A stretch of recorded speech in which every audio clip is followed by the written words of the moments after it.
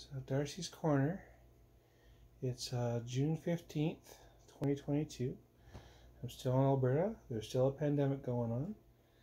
But in spite of those things happening, my life is moving forward and I'm kind of liking where it's going. I was able to get a job that's going to pay me $21 an hour. I haven't actually started the job yet. I started on Monday. And I had to man up to get through the interview. And I'll probably have to man up for the next 3 months anyway to make sure I get past my probationary period. But it'll be, it's in my wheelhouse, just things I know how to do. And at the time they hired me, they're like, we're hiring you for management. We just gotta train you in our ways first, and then we'll put you in management. Which is great because I'm in my 40s now, so I'm tired of being the new kid. Again, we'll see how things roll once they get my full story, but once I'm in, I'm pretty confident it'll be okay. They seem like a pretty open-minded group anyways, actually. Maybe I didn't have to man up to go in there, but I did just to be safe. I've recently started visiting social areas in the town. Couldn't before because one, I didn't have the money, and two, it was a bloody pandemic. But now most of us are vaccinated. We're trying to live our best lives anyways. And so I went to one of the local pubs I used to go to before, once in a while, not very often. But I ran into the pub manager at Jaywalkers, and she said, you should come on over, it'll be great. And I said, well, I would, I'm just waiting for some money to get freed up so I can go. And this particular month I happened to get an extra paycheck, and then I'm starting the other job, so there's a little bit, not a lot, little bit of funds available for, an extra plate of chips or something at the bar.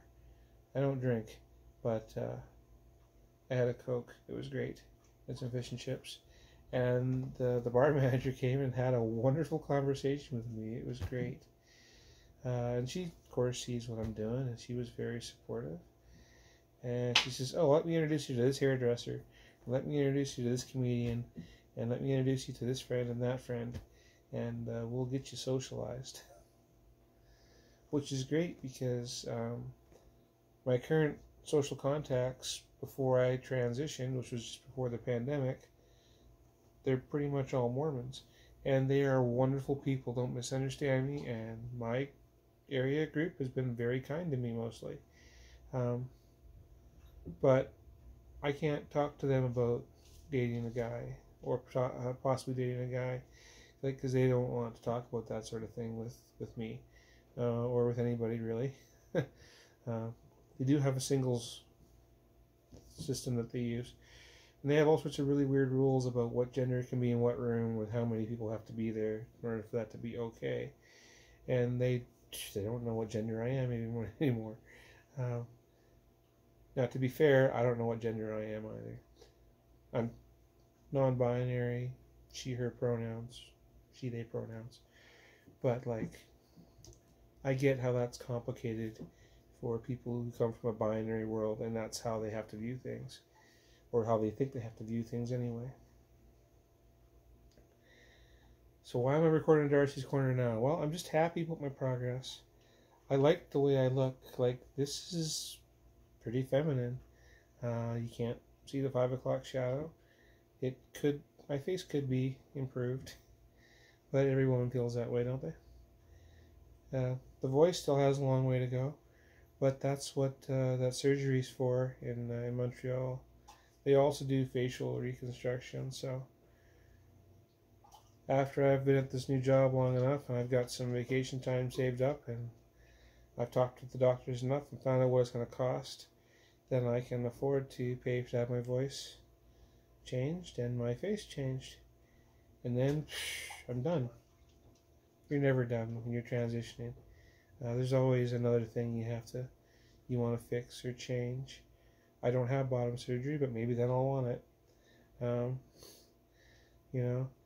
I was watching another YouTuber, and she was saying if you're transitioning, one of the things you want to do is get your hips looked at, like add padding surgically to them or whatever, so that you have that, the booty, as it were. I don't have a booty. I have a Buddha tummy, but I don't have a booty.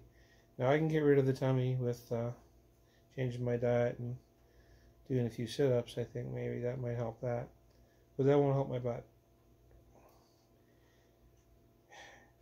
And even then, it's less about vanity. It's not like, am I a beauty queen? It's, do people see the real me when they look at me? And if they see a man in a dress, that's not really me, sadly. No, I'm just a woman stuck with a man's face, kind of. It's changed a lot, and I'm a woman stuck with a man's voice. So once I get those things modified, then I'll be me. And it's okay as a person, I think, to always be growing and looking to change. And, we always want to improve something, right? My grandmother is definitely a woman. And for as long as I can remember, 42 years old, she's always been on a diet. She's always big as a house. And, if only she could lose a little more weight. And she's like, I don't know, 90 pounds or something. She's the size of my left leg. So, that's just a feminine thing, to want to change one's appearance and never quite really be satisfied, I guess. So that's actually gender affirming. That's okay. But I'm very pleased with my progress, at least today, anyway.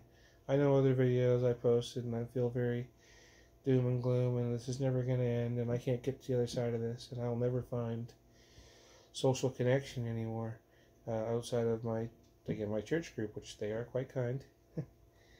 But they're not going to cover all my social connection needs at this point, I don't think. I want, girlfriends, like people that I can go shoe shopping with. And if you're not allowed to be in the same room as me because you're unsure of the gender, well, then we can't be girlfriends. That's not going to work. Again, even though they're very kind. But no, I guess I want to share a message of hope that you can get through this. You can get to the other side of this. And you can find a way. Keep looking. Don't give up. Don't listen to people who tell you that you aren't you, or that you don't know who you are. You know who you are, and you have to follow that. And if you don't believe in God, that's great. Cool. If you do believe in God or a creator like I do, know that they've created you exactly the way you're supposed to be. And they love you exactly for who you are. It took me many, many years to accept that. And I've been asking that question. Well, I've been a member of the church for almost 20 years now. And I investigated it for 3 years before then. So I've been asking that question for at least 20 years. And for me, it's answered. I know that I am who I'm supposed to be.